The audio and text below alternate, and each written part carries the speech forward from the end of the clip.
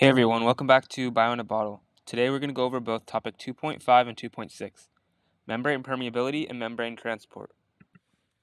The cell membrane acts as a barrier between the cell surroundings and what's inside the cell.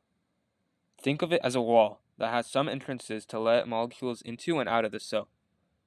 Because the cell membrane has this ability to select which molecules come into and out of the cell, we call it semi-permeable. The molecules that are going to be able to freely pass the cell membrane without any assistance are going to be gases, such as O2 and CO2. These molecules are able to pass through fast because they are small and they are nonpolar. However, when a molecule is small but also polar, such as water, it is going to pass through in small amounts and more slowly compared to small and nonpolar molecules. However, how are large polar molecules going to pass through? Well, they pass through the use of channel proteins and transport proteins, which exist within the cell membrane. This is also how ions pass through. The movement of molecules across membranes also depends on the concentration gradient, in which molecules will move from a high concentration to a low concentration. When molecules move across their concentration gradient, it is called passive transport, which is a way many molecules are imported and waste within a cell is exported. Active transport, on the other hand, is the opposite of passive transport, when molecules move against their concentration gradient, this time from a low concentration to a high concentration. However, in order to do this, it is going to need some extra energy in the form of ATP, in which ATP allows for active transport to take place. Active transport also takes place with the help of proteins embedded within the plasma membrane.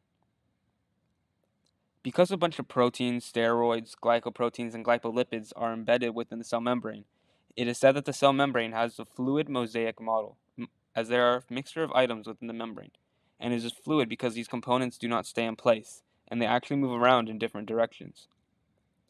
Another way molecules get across the plasma membrane is through the process of endocytosis and exocytosis.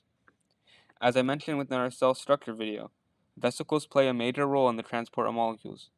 Within endocytosis, molecules will enter the cell from an external environment. In order to do this, they will form vesicles from the outside of the cell membrane, and once the vesicle is formed, they will reach the cytoplasm and be inside the cell. Exocytosis, on the other hand, is when molecules will exit the cell.